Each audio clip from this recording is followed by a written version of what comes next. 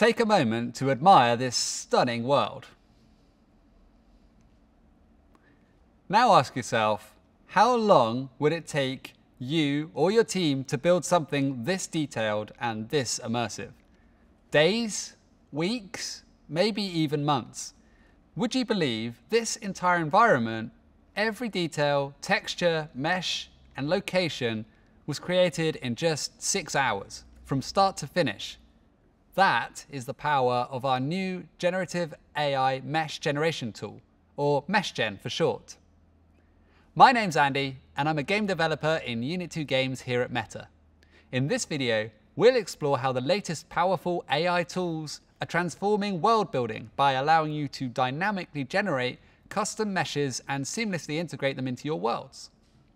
This innovative tool empowers creators of all skill levels to generate custom meshes of varying sizes and complexities in seconds, streamline and accelerate their world building process with AI-assisted mesh creation, and save valuable development time by producing game-ready assets within the workflow.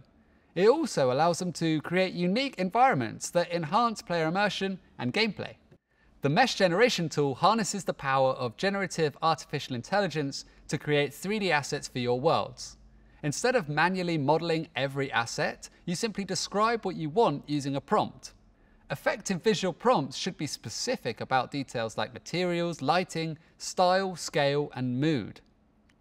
The more precise your description, the better the AI can match your vision.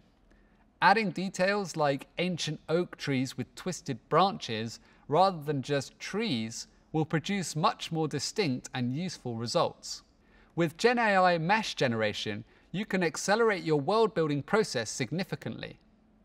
Rather than spending hours crafting complex environments or searching for the perfect asset, you can describe exactly what you envision and integrate it directly into your world. This means more time focused on gameplay mechanics and player experience while still achieving visually stunning worlds. Okay, let's look at how we use GenAI in the desktop editor. So to start with, I'm going to select the GenAI button up here at the top with the GenAI icon. This will open the GenAI pane. To generate a mesh, I'll make sure that I've got the 3D model selected down the bottom here. When the panel opens, you'll see sample prompts and different categories for AI content generation. So now we can click on the 3D model icon to access the mesh generation tool, and then we're going to choose how detailed we want our mesh to be. We can choose between small, medium, and large, with large meshes having more detail than small and medium meshes. Once you've picked your size, type your prompt into the prompt box and hit generate. So for this world, I'm going to drastically change the narrative of the world by adding some UFOs to the sky. So I think what would work nicely here is a 1960s B-movie style UFO with alien metal, with silver alien metal. All right, let's generate that. In seconds, you'll see several shape options appear, and these are previews of what your final mesh could look like. Take a moment to look through them and then find one you like. Once you've found one, you can hover the mouse over it and click the Texture This Model button. This will apply realistic textures to your mesh based on your description. Once your mesh has finished generating, click the Save Model button to save your generated mesh to your asset library. When you save the mesh, its default location will be in a folder called GenAI Asset. After saving to your asset library, you can move the mesh to a different folder by right-clicking it and selecting Move.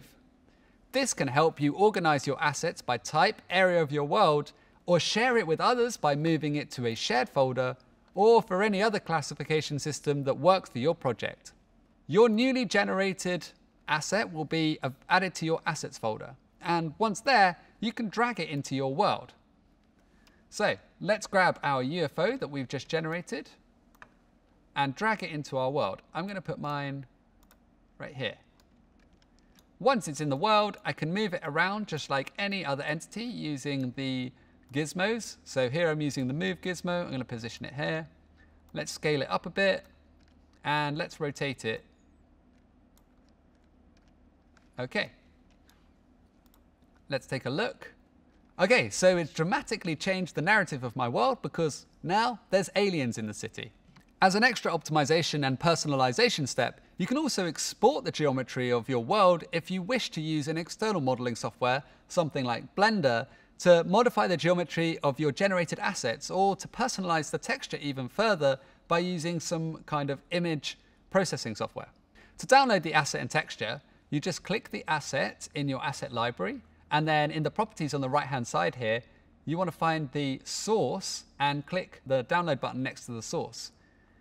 Give it a name, and let's call this one Retro UFO 2, and then hit save. To download the texture only, click on the arrow next to the texture here and select Download Source. Choose somewhere to save it in the File Explorer. So again, I'm going to go for Documents. I'm going to type the name of it, Retro UFO 2 text, which is short for texture, and then save it. It's really cool because now I can take these assets which are saved externally and I can manipulate them and change them slightly to add variety to the world, add a bunch more different types of UFO, different colors, maybe even look at how I can have a slightly damaged UFO, and all of that kind of stuff. There are some important limitations to be aware of when using GenAI audio. The world's creation tools with Meta AI are currently available to users in specific countries for ages 13 and above. Availability may change over time. There are also daily rate limits per user on content created using Meta AI. For mesh generation specifically, there's a limit of 100 requests per day. To get the best results from mesh generation, I would recommend that you start with a concept in mind. Before using any GenAI tool, it's a good idea to have a reference image of the scene that you want to create. It's not currently possible to upload a reference image to the desktop editor, but having one will help you keep track of what the theme and the end goal is, and help you be more specific with your prompts. GenAI prompts are organized in chats. If you want to generate meshes with a completely different style, start a new chat to minimize the influence of prior prompts in the new results. Also, keep prompts concise and only use words that are relevant to the asset you want to create. Use the same keywords like cartoony for consistency across different models. And I would recommend you learn and keep practicing skills in things like Blender to further optimize your AI meshes so that you can customize them for your needs and manipulate them to work in your environment. To retexture the model, enter GenAI Texture Workspace while the mesh is actively selected in your scene. Enter a prompt for the texture you want and watch the magic happen. Okay, so for example, I can select my UFO and I can go to the texture generation and then I can just retexture that asset. Using the MeshGen tool to generate custom assets specific to your world's theme and aesthetic, you can create a more cohesive and engaging experience for your players. I would recommend that you experiment with a bunch of different prompts to discover the range and breadth of assets and styles you can create. Try all the different model sizes to gain a better understanding about the level of detail that each category generates, and watch the other videos on our GenAI series to learn about additional automated creation tools. This is a really powerful and exciting tool, and I can't wait to see what you do with it. And I'll see you in Worlds.